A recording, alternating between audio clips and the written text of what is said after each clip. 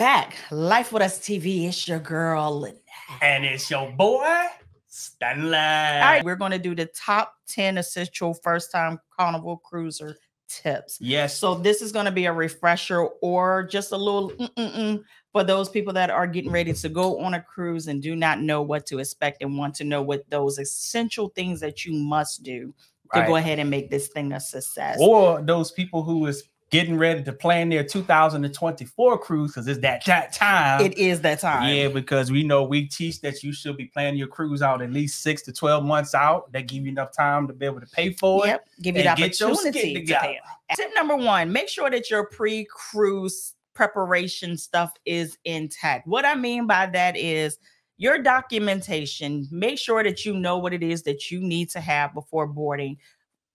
Just blanket it. If you're going to travel with a birth certificate, make sure it's a valid birth certificate and not a hospital certificate. I always be joking about the ones with the feet on it. That is not a valid birth certificate. That is a vanity one. That's one that really was. For mama and them. That's for the photo album. That's for your grandma's wall. That is not for you to gain access in places that require a birth certificate. So if you are traveling with your birth certificate, make sure that you also have an ID to go along with that. If you are also traveling with your passport, you also need an ID, and you may not need it for check-in, but what you will need it for is a lot of times when you get off in port.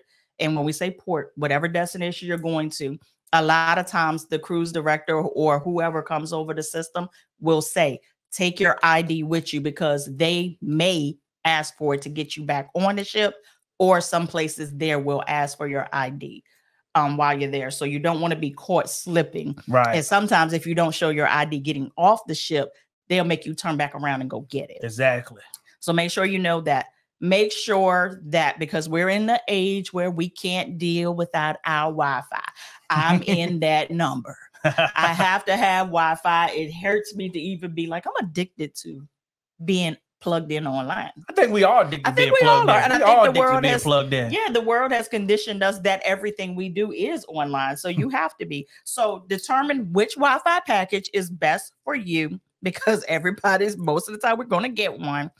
And if you want to be in touch with people that are back home, where not with you, see which one of those packages would work for you to be able to use, like apps like WhatsApp or Facebook Messenger. If you need to like speak to someone or video chat with someone, make sure you're picking the correct Wi-Fi package for that. Make sure you bring little things that's going to make your cruise even better. A lanyard. Yes. Listen, something so simple, but it's going to change your life. There is nothing worse than holding on to that goddamn card. Yep. And next thing you know, it's gone. And putting it in your pocket is very dangerous too. And it can break very easily. Or slip out your pocket and somebody see it, you guess what? Drinks on you. Drinks on you. Make sure you bring your tumbler. A lot of people's like, it's not necessary. But if you're a person that likes to frequent the buffet and you want to just fill up with your ice and your ice water, teas, lemonades, or the bar or whatnot, it is so much easier and safer this day and time to go ahead and put your stuff in something that's going to keep it insulated and with the lid on it. This day and time, you don't trust nobody.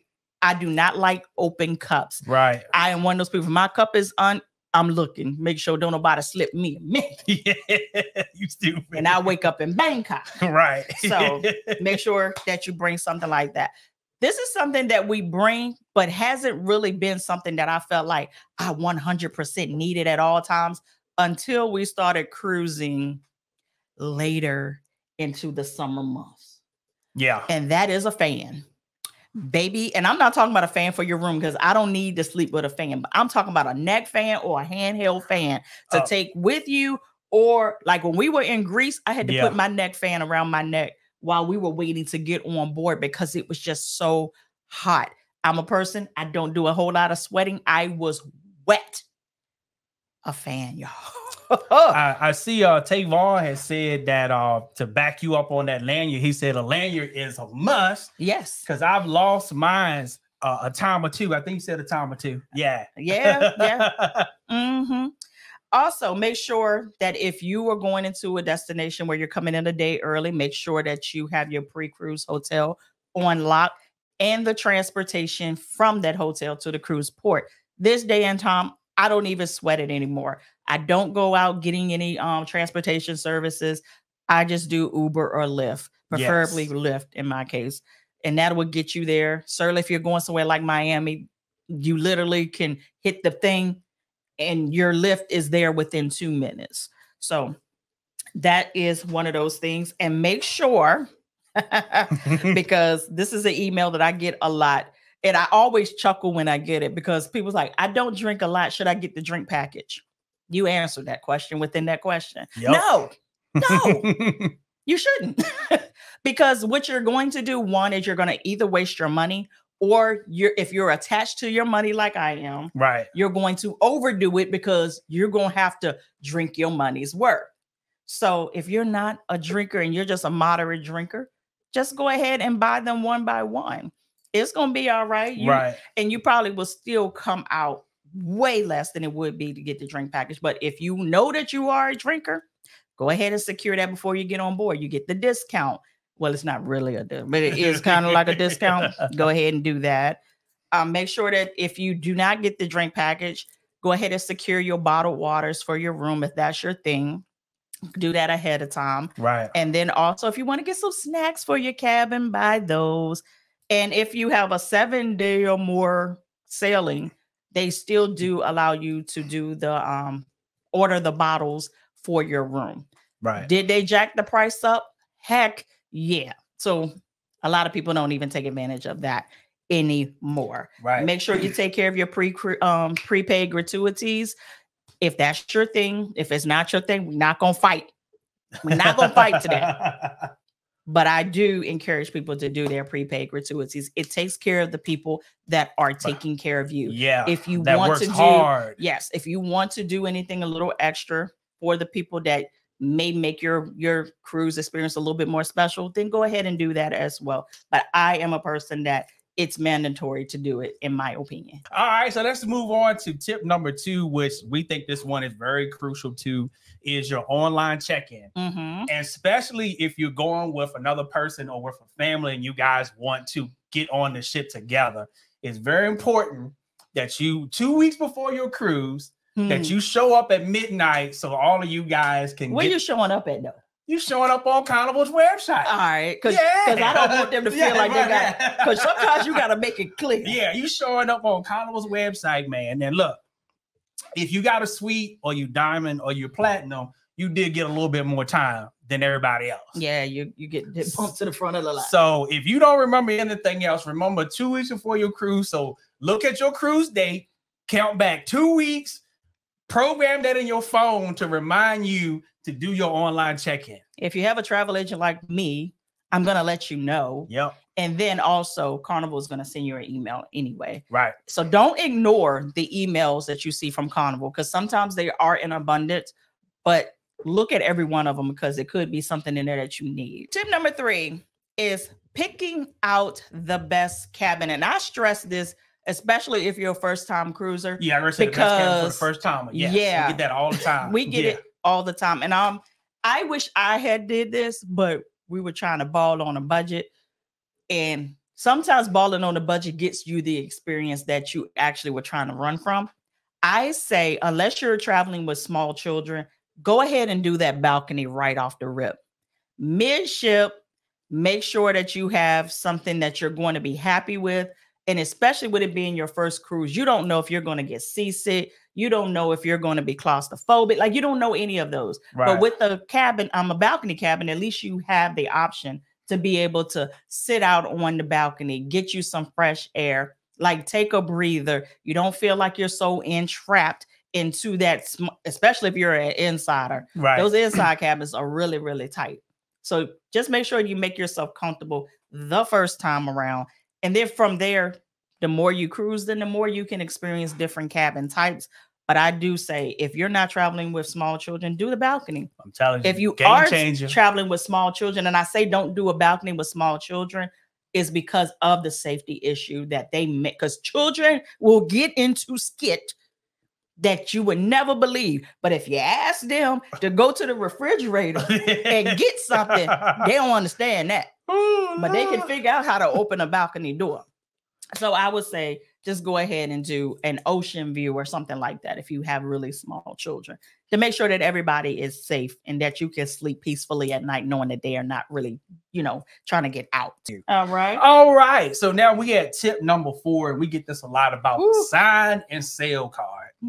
And we're going to continue to keep illustrating it because we know that sometimes it can be a little bit confusing because Carnival. It's totally different. Yeah, Carnival have a cashless system. And thing about us. Well, all of them. Yeah, all of them have, yeah. But we so used to breaking out our debit card or breaking out our cash when we go to pay for stuff. We ain't used to having another piece of plastic that we ain't familiar with. So Carnival sign and sale card is your access on and off the ship. It's your access to get into your cabin. And it's also your access to be able to purchase things on the ship. You cannot use cash. Except for the casino. Except for the casino. You cannot use your debit card. You cannot use your credit card. It has to be attached to your sign and sale.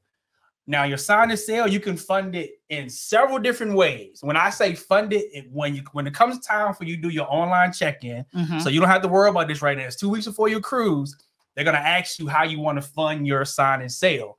On there, you tell them if you want to do cash, your debit card, or your credit card, or Carnival gift card, or any other kind of gift card that has a Visa or Master logo, you'll be able to enter it there.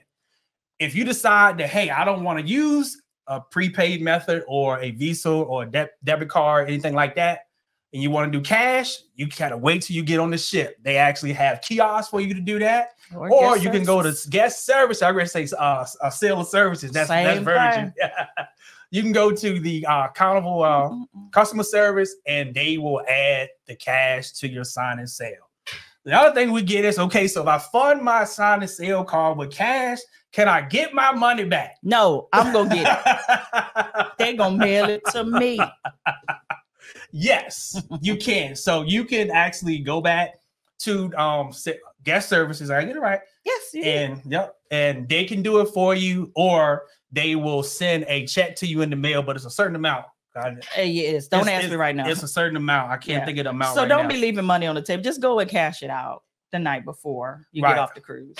Also, we recommend not using your debit card on your sign and sale because of the holes that they put on your card. See, somebody had asked something about, somebody told them about the $200 holes. Yes, they do that. And the reason they do that is to protect themselves, to make sure that what you're charging on your sign and sale card ain't fictitious. They want to make sure that you good for it. Yeah, that you good, that you ain't trying to ball out and you ain't balling out. You know what I mean? So that's why they do it. Also, we tell you not to do it because sometimes back in your checking account, you taking a trip, you might only have a few $100s left in your checking account. They putting all them holes on it, and then you get back home and you don't have access to your extra cash. Or you're bouncing. Yeah, or your stuff is bouncing. You done paid your electric bill, and that joke done bounce. Your cable bill done bounce. You come home in the dark. Bounce because you was on a cruise. So that's why we highly recommend you either fund it with cash or fund it with your credit card.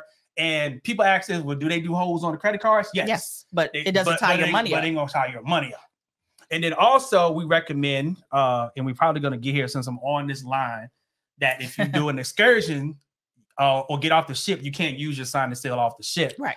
But if you want to buy stuff off the ship, we recommend either taking your debit card and cash. Credit card. I'm sorry. Cash. Take that back. No debit card. Your credit card or your cash. So that way you won't be victim to any fraud while you're off the ship. And I'm not saying that's going to happen to you, but it's best to protect yourself because not everybody in this world is honest. Yeah. And that's even like in real life walking around now. Like most people are getting away from using their debit card because if something happens with your debit card, it's so much harder to recoup those funds than it would be to have a credit card company like fight for you to get the money back. Number 5, we get this a lot, and a lot of people have fallen victim to it, and we have as well. So let me go ahead and explain something that I do get a lot.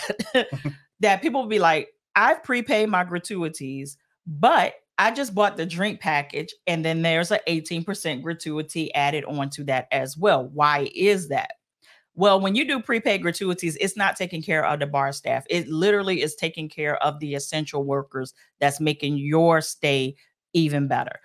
everybody doesn't drink. Everybody doesn't participate in, drinking at the bar or going to get sodas or things like that. So that staff is not equated into the prepaid gratuities. If they were, those prepaid gratuities would probably be double of what they are right now. So what they do is you have prepaid gratuities that takes care of the restaurants, the dining, the people that do your room and stuff like that.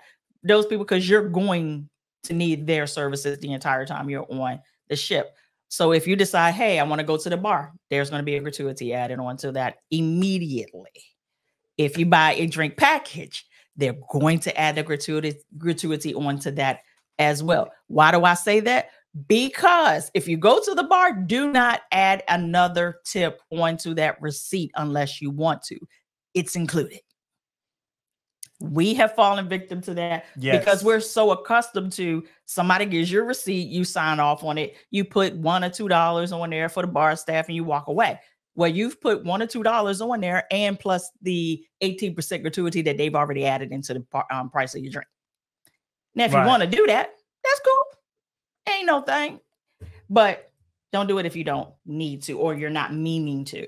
All right. So the next tip, which is tip number 6. I like this one. Now, this one right here is very, very important because this one can really, really break your trip.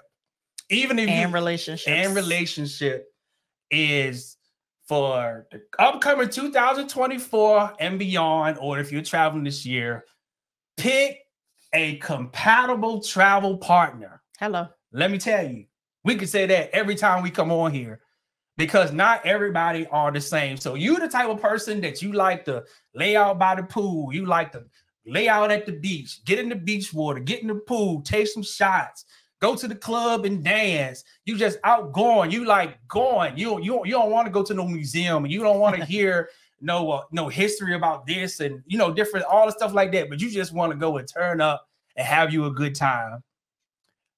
See if the person that you going with is down for that. If they be like, hey, I ain't doing that. Yeah, I just want to read a book on Alito that. You might not. You might not be compatible. It is not a bad thing, but most of the time when you're the type of person that you're looking for a good turn up time on a cruise, everybody that's going with you, you kind of want them to be the same way because it actually adds to the vibe. And don't mean that everybody on the trip is going to be that way, but if it's just you and a few others where you guys and all of you guys are different, I'm gonna tell you it's gonna be a nightmare. Yeah. Also, pick your travel partner wisely, and this comes from a travel agent standpoint. You don't pay your payments, and you paying them, and you paying them, and homegirl over here ain't paid nothing but the deposit. So now y'all are at final payment date, and in order for person A to go on the trip, they're going to have to pay what person B hadn't paid this entire time, or they have to make a decision of not going at all. Right. Or C, which usually never happens, is finding someone to take their place and paying all of that money at their last minute. And most people aren't in a financial position to do that. Right. And if that travel partner, when you ask them to travel with you, and if they just start humming and hawing just a little bit, cut it. Don't do it. Because if you, and like we get it all the time when people ask us, what can I say to my cousin, or what can I say to my mom? What can I say to my friends to get them, convince them to get on a cruise? I'm gonna tell you, you don't want to convince nobody to do nothing, because when you get them on the trip, now you're gonna have to convince them to have fun, convince them to do this. Come on, let's do that. And now your whole trip is ruined because your whole trip was a pet rally. You're trying to hype them up the whole time, and now your trip is destroyed because you couldn't enjoy yourself because you're trying to be the hype man. Hello. And don't go about with nobody broke. Anyway, let's move on. But that's one of the reasons why we creating the groups like the Grown and Sexy, so that we can get people together that you want to travel, and you want to travel with like-minded people with the same vibes you got, that you want to have fun, that on a vacation you feel like family. Are taking bookings for our 2024 Grown and Sexy Virgin Voyages cruise. We're going to do it again. I will tell you this. If you really want to go, do not drag your feet, because we opened it up last week for bookings and we're over 70% booked for the allotted amount of people that we said we were going to take. Number 7. Yes. I'm about to piss y'all off, but it's okay. If you're going on a cruise, I can't make something rhyme. Purchase travel insurance. In the last 3 months, I have seen numerous people that at final payment date, no fault of their own, life was lifing, lose all of their money. Not some, not a little bit, not a future cruise credit, all of their money. Because once you hit final payment date, that cruise company, it has betted on your money to go ahead and fund whatever it is they need to do to get that ship in tip-top shape for you. Yep. And at that point, you ain't getting it back unless you have insurance that the reason that you having to cancel is a covered reason, and then you can put a claim in with your insurance to get the money back. It's no different than having Apple Care on your iPhone. Yep. It's no different than having insurance on your car. Yes. Life be lifing and mistakes happen, and sometimes it's not a fault of your own. You can get sick and just can't go. Yep. You have every intentions of going. Some people say, well, I feel like it's a wasted thing. It is when you don't need it. Right. But when you do need it, $100, $2,000. John said you done pissed me off. That's all right, John. We still friends. We still friends. But it's something that it breaks my heart as an agent to have to tell somebody it's done. Do I still be fighting? Yup. Yeah. Have I been successful even when the person was clearly supposed to get it? I have been. But that was not a guarantee. That's because they have you as an agent to fight for them. But if you on your own, you might not be able to fight it for yourself. And even having an agent, sometimes they just be like, Lynette, yeah, you do your thing. All right. So tip number 8, which this one has, every time we get this one really resonates and really helps people out tremendously because hey, Sarah. I like what you said, Cersei, that when you travel in groups, you find your tribe. Love it. Man. So I'm going to say the next tip is joining the Facebook group for your sailing. How you do that? You go to Facebook, you type in the name of the ship and the date of your cruise. If anybody has created a group, it should pop right up for you. And then within them groups, you can start to find your tribe before you even get on the ship. I'm telling you, it's fun. It's fun. It's a game changer. People will be like, hey, can we meet up? Can we do gifts exchange? You know, hey, can I meet y'all at Red Frog Pub? Meet you at Sail Away? Hey, let's do a bar crawl. I mean, there's so much that you can find out by joining that Facebook group. So if you definitely planning on a cruise, do that ASAP. It is. It's fun. I've met people in there, and y'all probably heard me say this, and we've literally been in touch with each other since the first time we met in a cruise group. Then crazy enough, most of the time we end up on the same sailings and we don't plan it. Every time I'm like, not you. Yeah, right. Why you here? I said, we really need to start talking and communicating because. Yeah. Number 9. All right. We get this a lot and there's really no way to answer it, but there is a way to answer it. So what should I be wearing on my cruise? And it really depends on the climate that you are going to and the climate that you are sailing from. Right. For instance, we are getting ready to do a cruise at the end of September, October. Usually it's a little cooler here. Usually. Yeah. It's Virginia. You don't know. You just never know. We find out when we get there. So usually it's cooler. And then as you sail out, it starts to get warmer. So what do I have to do? I have to pack for 2 different climates so that my body can acclimate and my wardrobe can do the same. Right. So it depends on what it is that you like to wear on vacation. If you're a person that don't swim, don't bring no swimsuits. Like some people are like, why do I have to bring a swimsuit? Well, if you're not a swimmer or you don't plan on getting in any water, don't do that. But maybe get you a nice like sundress or a romper or something like that. So if you are at the beach, then you are comfortable being at the beach. Right. I'm a big person, big on saying don't bring no jeans. That's just an uncomfortable fabric to be having on your body on vacation. Yeah. Now, granted, if you're in a group and sometimes we'd be like, bring this, wear that, it's for photo ops. We're not walking around with jean shorts on, or we just walked on the ship with it. But jeans are a very uncomfortable fabric, in my opinion, to be walking around in. Yeah. So just do like lightweight clothing, especially when you're going into these tropical climates. Like I said, sundresses, rompers. For guys, get you a 2-piece linen. Let that hamburger meat show. Yeah, because all I do is I bring my basketball shorts, wife beaters. Yep, my wife beaters, my regular t-shirts that I get from Target or order them on Amazon. Also, make sure you have your water shoes if you anything like us. I hate for the bottom of my naked feet to touch the bottom of the boot or the bottom of the sand. All that I don't like it. I gotta have some shoes. So water shoes a must. Formal night attire. Yes. So make sure that you're prepared for that. Do you have to get all glammed down to the ball gown? Nope.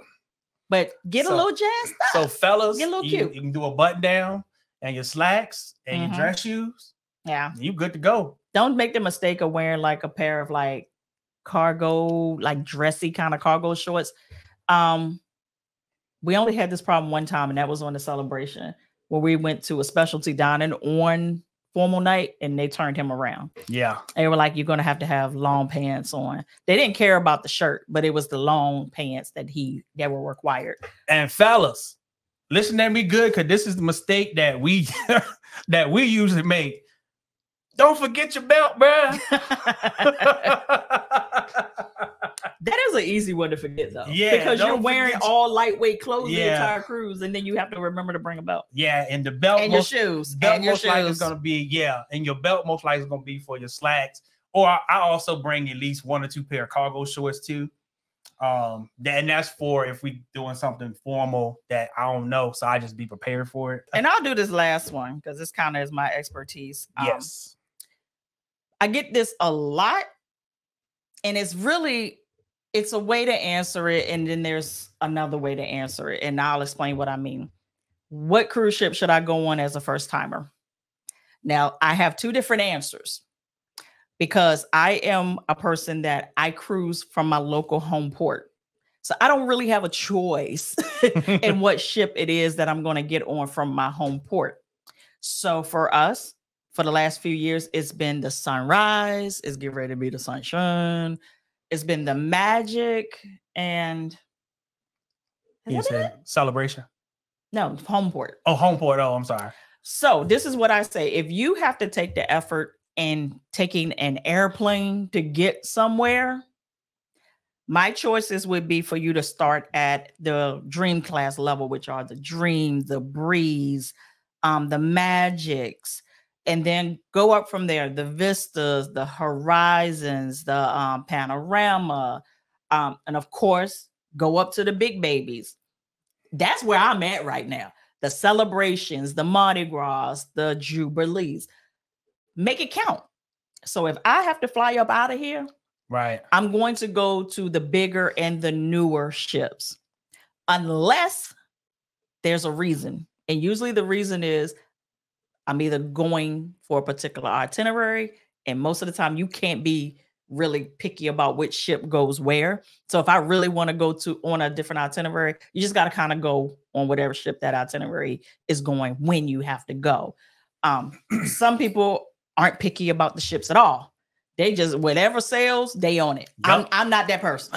I'm not that person. There are certain ships that I want to go on record say you probably will never catch me out. Never. Ever. Woo. But for my home port, yeah, you kind of got to do what you got to do, because we use our home port as our family vacations. Yeah. So that's when all of us get together, the aunts, the grandmas, extended cousins, play cousins, people that just came along, exes of exes, because we still keep them in the family. If we probably keep them more than we keep our real family in the family. And they just come along to our home port. We have a good time. And then we're going on about our business. All right, y'all. We are out straight from the VA. The dirty South. To down.